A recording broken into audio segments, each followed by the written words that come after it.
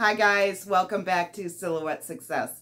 Today we are tackling the stained glass greeting cards. Extremely popular right now, super simple to make, and a lot of fun. For those of you that are new around here, I'm Brenda Lambert. I'm a TJC licensed instructor for Silhouette, and I hope that you're going to join our little crafting community. We do a new project usually once a week and have a ton of fun. Now, if everyone is ready, let's do this. The materials list for this project is pretty straightforward. I used black cardstock that I got from Michaels. I used glossy photo paper that I got from Staples. I used my Elmer's double-sided tape runner and the double-sided sticky foam tape for dimension.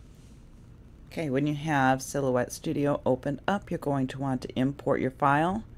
I got my design from Creative Fabrica, and I will put a link in the description for a free trial for you. I'm going to open up the folder. These are the designs that I imported, and I am going to go with this one here. We can pull that off to the side. Now we are going to make a 5x5 card, but since we need it folded in half, we're going to make a rectangle. We're going to come up here, we're going to unlock the aspect ratio button. We're going to make the width 5 and the height 10. Let's fill that in with black. Now since this is not a square, we are going to have to crop a little bit. First thing we want to do is resize this, so let's click on that. We're going to lock our aspect ratio button there, and we want this to be a square of 4.5 inches by 4.5 inches. So let's do the height at 4.5, and we'll have to crop the sides down a little bit. Now you want to grab a rectangle, hold down your shift key, then we can change the size on that to 4.5.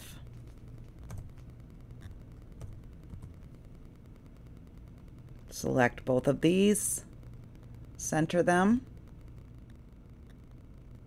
go to the Modify panel, and click on Crop. That's going to fit right there. We're going to have a nice 1/4 inch border of black around the image.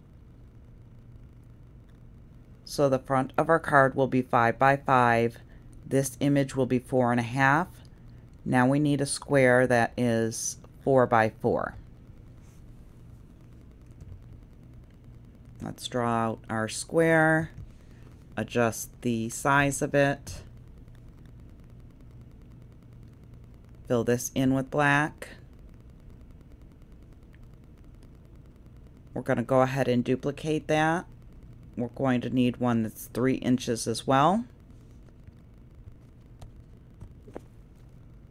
Now we can duplicate both of these.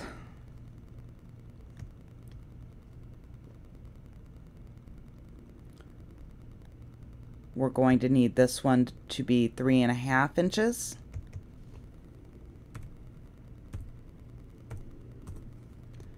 This one 2.5 inches.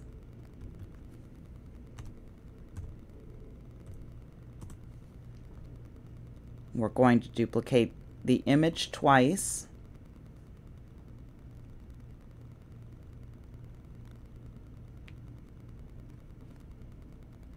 We're going to select these and center and crop. We're going to select these and center and crop. Now when we put these all together,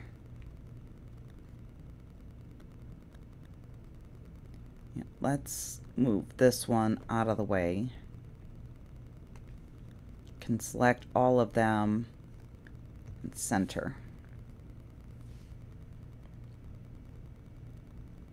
If we move this one back behind there,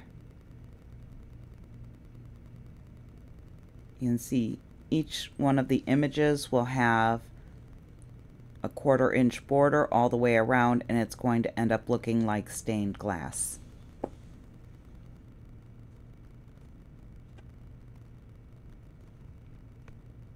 We are going to cut our black pieces out of cardstock so we can arrange them on the mat. In the send panel, we can just choose simple. Make sure our cut lines are lit up. Select our material. I usually go with cardstock textured heavy. Then you'll be able to send that through.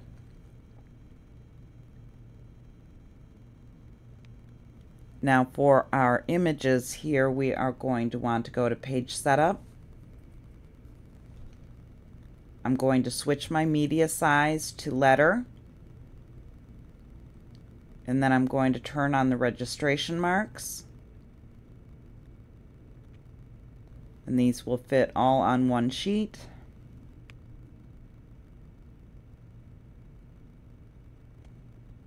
Once you have that set, we're going to go up to File and Print.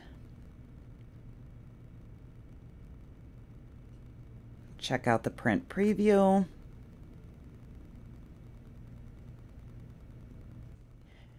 I'm going to send this to my regular printer. It's an EcoTank 2720.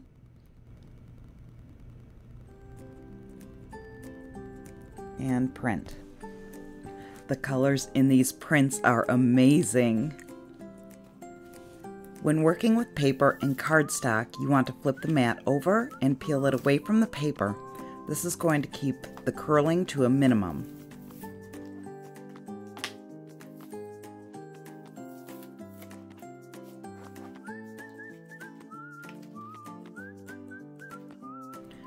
These cuts could have used 2 passes, but I'll just go through and clean up the edges with a pair of scissors.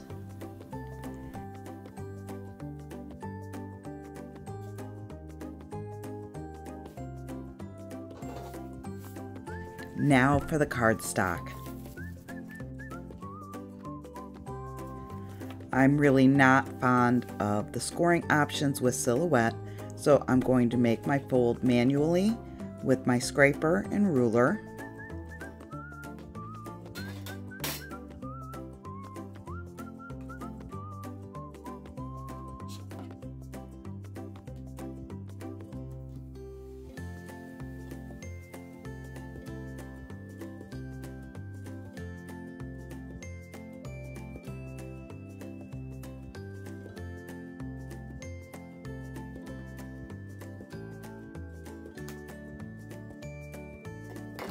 And I should have cleaned off the edge first.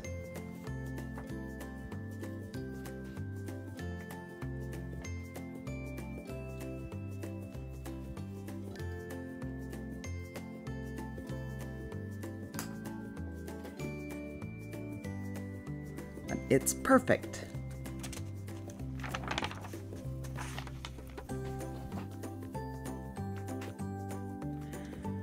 We're going to place the largest picture on the card base. Make sure the image is facing the right way.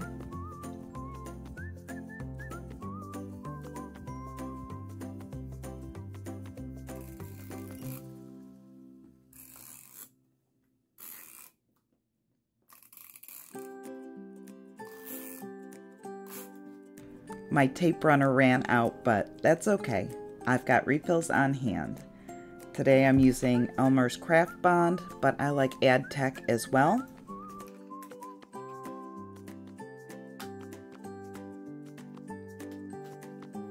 Just pop the empty cartridge out, put the new one in.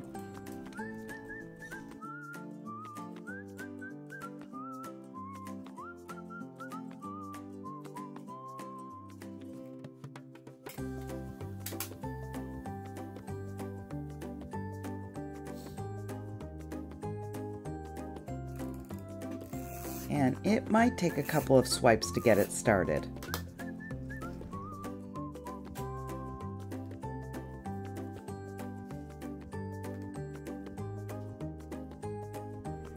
Now we're going to make sure we have an even border all the way around and press the image in place. Then we'll repeat that process for the other two pictures.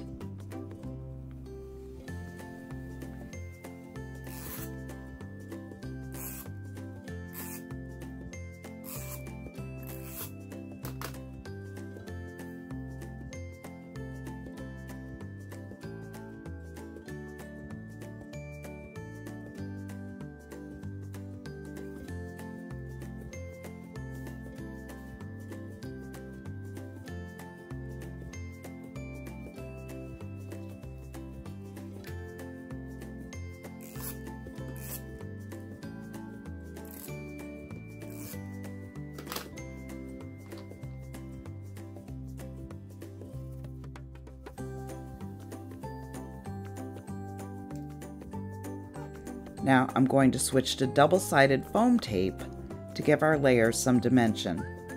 You can use the pre-cut squares or the dots, but I had this on hand and I am trying to use up some of the stuff that's in my craft room before I get on Amazon again.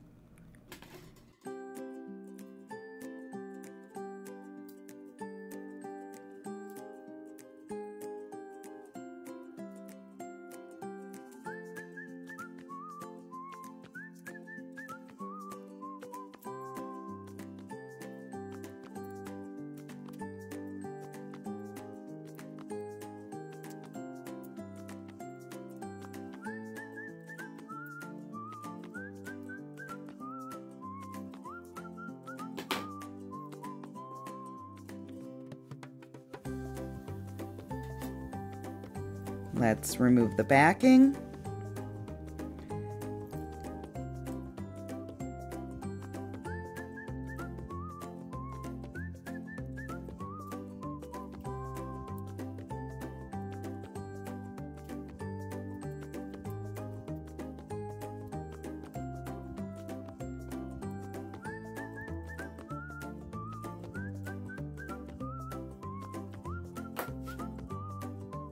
Then you want to center the images and press them in place.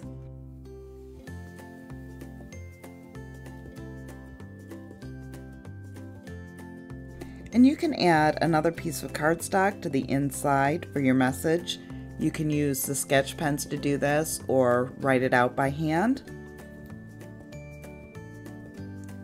These cards look amazing when they are finished, and they're super simple and really a fun, quick project. Now, go create something amazing, and I'll see you in the next video.